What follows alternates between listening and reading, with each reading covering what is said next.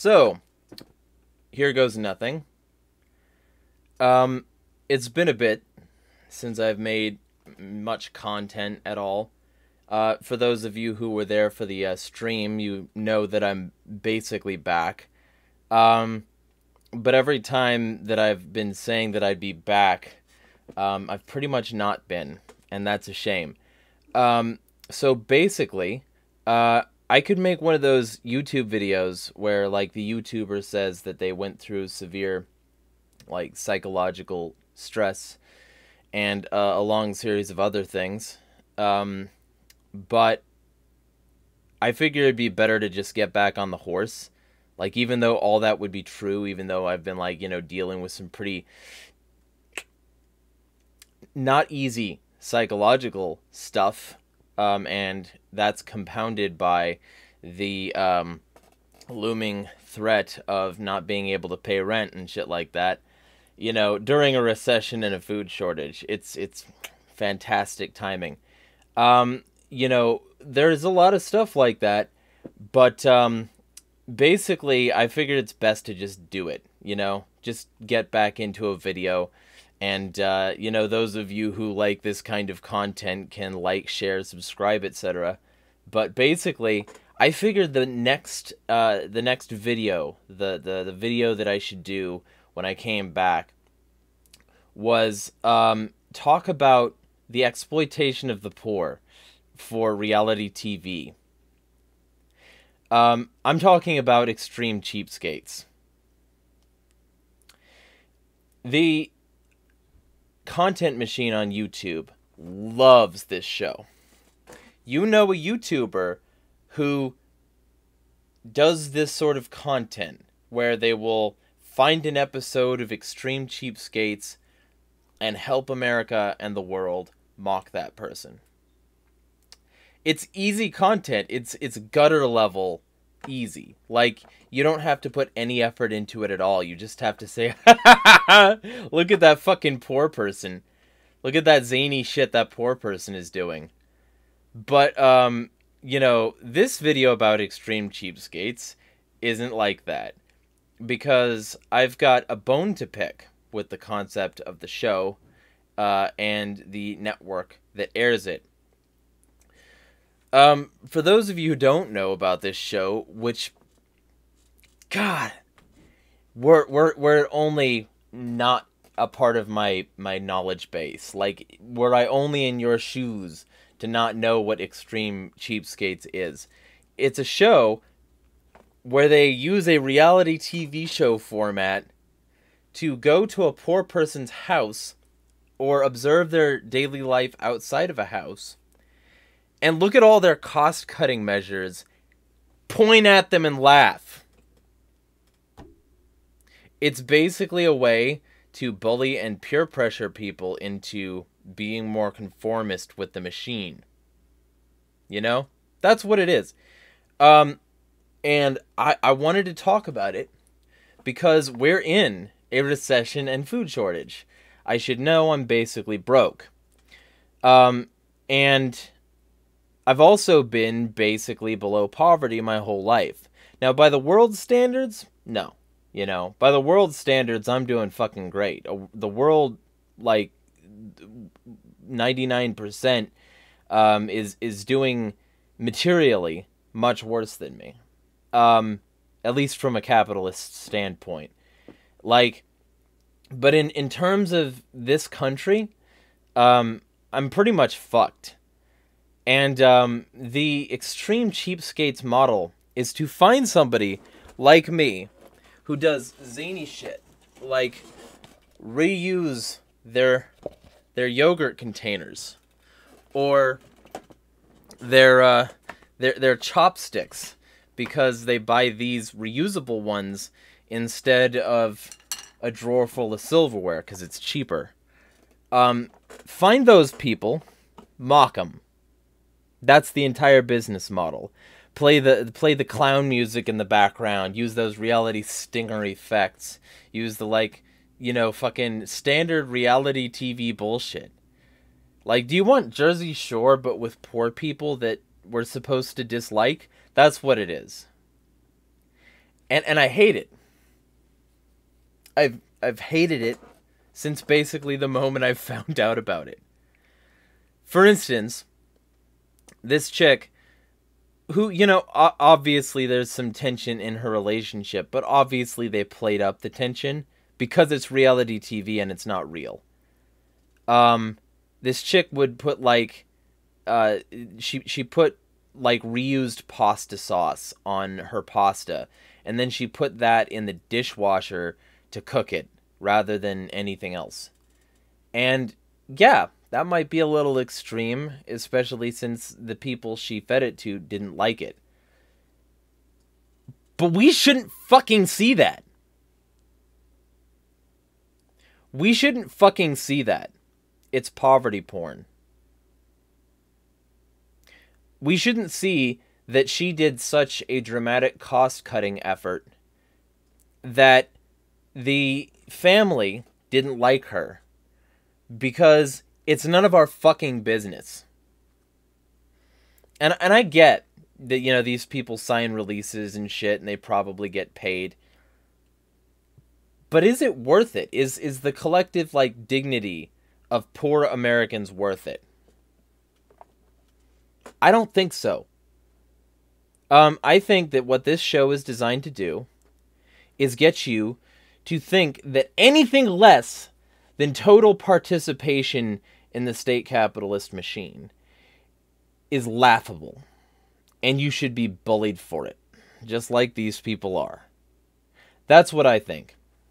I think it's evil, I think it's corrupt, and I think it's sick. And I think it demonstrates a broader set of problems in culture, where we live at the expense of each other and don't care about the sociological or sociopolitical effects of our beliefs and actions and attitudes. And I think that this whole thing, like, it's not like this is the worst reality TV show, but it's fucking up there. When you're dealing with the Kardashians, you're dealing with rich chicks being rich. Same with the Jersey Shore. Same with Big Brother.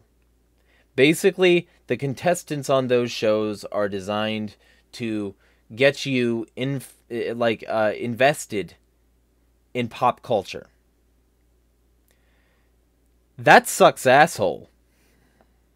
But you know what this does? It doesn't make you angry at, you know, the rich, which might actually be a reasonable doorway into some reasonable action against the system. This makes you dislike poor people. And it's not just that. They find poor people who are living zany lives. Like a guy who moves from hotel, or like from house sitting job to house sitting job, or hotel to hotel, and he just lives off of them. You know, he goes from like place to place to place to place, and he carries around this like hotel luggage cart or something. I forget. I watched like episodes a while back to sort of prime myself for this video, and I didn't make the video until now.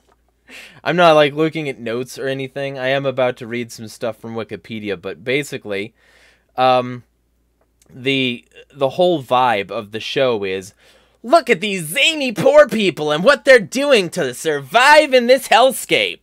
Laugh at them instead of realizing that they're close to you and realizing that you should unite with them. Laugh at them. It's zany fun. You know, that's my impression of the fucking show. And they don't show the most extreme cheapskates. They don't show those people. Because the most extreme cheapskates get mocked on other reality TV shows, like Doomsday Preppers. Do you have a fucking bunker? Are you living on solar and wind? Do you recycle your water? Do you have a garden? Do you try to live sustainably and off the grid? Well, these people got a show for you. You, for the low price of your dignity, can appear on this show, reveal all your secrets, because that's the exact way to prepare for an apocalypse, by the way, to reveal all your secrets as a doomsday prepper and show people exactly what you have. This is where I am. This is what I have. That's what you're saying. That's something that you should do. You should reveal your entire location. You should tell people where you are off the grid, so that if they ever do get into that situation and weren't prepared themselves, they can come take your shit. They can come be a threat to you specifically. That's a whole other ball of wax. But basically, the vibe of it is that Extreme Cheapskates does not show the most extreme cheapskates. Extreme Cheapskates shows poor people and wants you to laugh at them.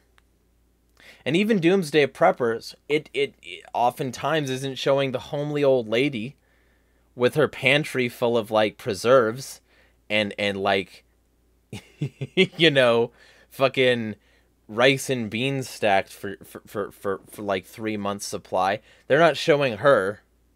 They're not showing the dude who sustainably raises his own like produce and animals and does everything himself and tries to live in seclusion away from society.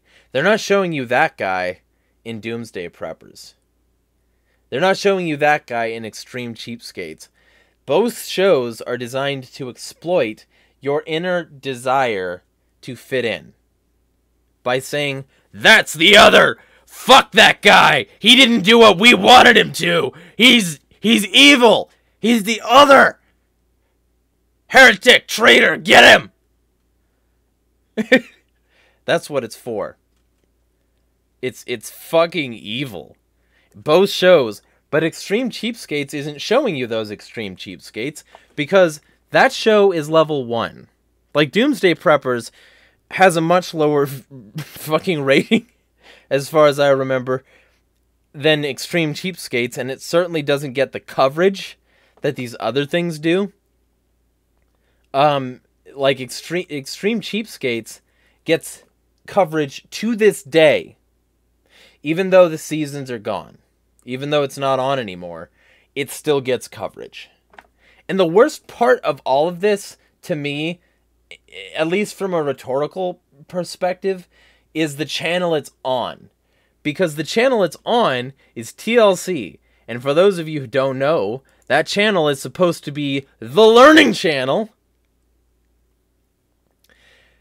And it was supposed to originally be educational content. You can go there to learn. But then, in the late 1990s, it got acquired by Discovery Channel. Discovery Channel and Discovery Networks in general are mostly ass cancer.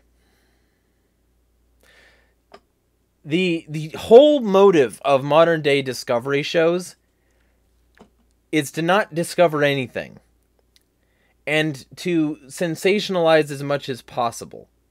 The closest that they had, two shows that I remember that were at all okay, were How It's Made and Mythbusters. But they also are responsible for History Channel and its slow churn into not being about history, but speculation about ancient aliens from the most zany, least credible people. That's how you got the aliens meme. Or Pawn Stars. Do you want to watch Pawn Stars 24/7?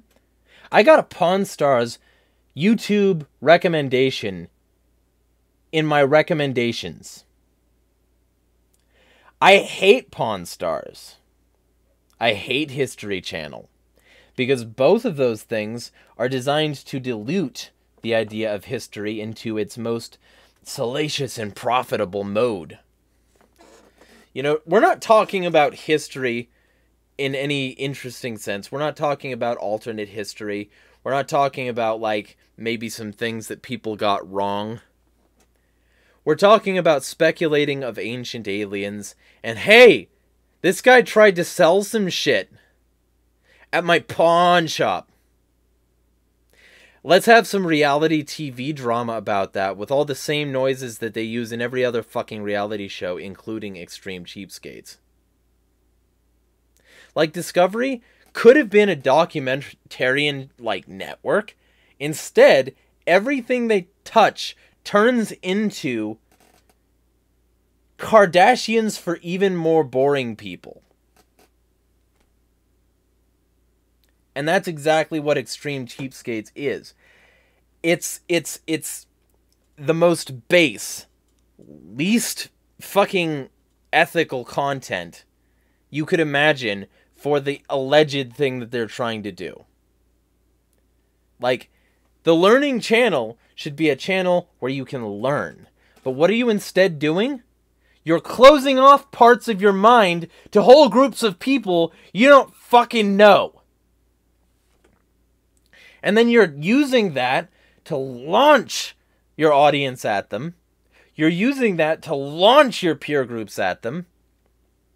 You're using it as leverage in marital disputes. Like, oh, you wouldn't want to be like those extreme cheapskates, would you? Just buy it! That's what it is. And I hate it. And I've hated it for a while. And I needed to get it off my chest. I figured that this would be a good first video to come back with. You know, if you want to be a real extreme cheapskate, farm your own food. Live underground so that your house is well insulated. And so that you can recirculate the same cooling and heating, like, much more effectively. You know, fucking get highly reusable everything. Learn to cook with less machines. Go to grocery outlet instead of fucking, you know, World Foods Market or fucking Whole Foods or, like, My Fresh Basket. I came to Spokane and I saw that and I was like, that's one of the most bougie stores I've ever seen. It's like My Fresh or My Green Basket or something. That's one of the most bougie stores I've ever seen. I didn't even go inside. I just saw it from the outside and I was like, I'm not going there ever. You know, the whole... So, you do that. You get solar. You get wind. When they figure out thorium reactors, you could get one of those to even save even more money. You know, you gasify your trash so that you don't have to go to the dump as much, or, you know, use as many municipal services. You know, like, so that you can use that for fuel for a generator later. You use, like, burnt things to help you filter water so that you can recirculate water through your home and make sure you get the maximum use out of it. You grow your own food. You raise your own livestock. You, like, reuse whatever containers you can, if you do get containers. You know, you try to live as sustainably, which translates to cheaply every single time. That's what you do if you want to live cheaply. That's what you do if you want to be a more extreme cheapskate than any extreme cheapskate they will show you. But they won't show you people like you could be, because they don't want you to be like that. They want to keep you down. And that's why they tell you to mock these people. That's why they tell you that anything less than massive consumerism is a problem. That's why they tell you that this culture is the only way or the best way, or, like, American exceptionalism, greatness, blah, blah, blah. No, it's not. The society that produced Extreme Cheapskates characters, I'm going to call them that because I know they're playing it up as well. The society that produced that is the same society that puts you in a food shortage and a recession. The same society that monopolized the formula industry so that babies are dying right now. The same society that sent tens of billions to Ukraine while Americans starve. 20 billion could solve homelessness yearly. If they added that 20 billion to the budget or moved it away from something like the military-industrial complex to the homeless, they could do that. And it'd be cheaper than all the other fucking assistance that they're getting. Because the assistance that they're getting is hugely complicated. And the fact that they're on the streets a lot of the time, or in, compromised shelters and housing situations, that leads to drug abuse, that leads to alcoholism, that leads to a bunch of shit that they're going to have to treat later. It leads to fights, it leads to crime, which they're going to have to, pay for, treatments there and jail there. It leads to all these fucking things. Poverty is the key driver behind social ills. And instead of letting you know that, instead of telling you that maybe the problem isn't poor people, they want you to laugh at them. And I think that's cruel, evil, and sick. Welcome back to my channel, those of you who've been gone for a while. This was Jeremiah Harding. Smash the state.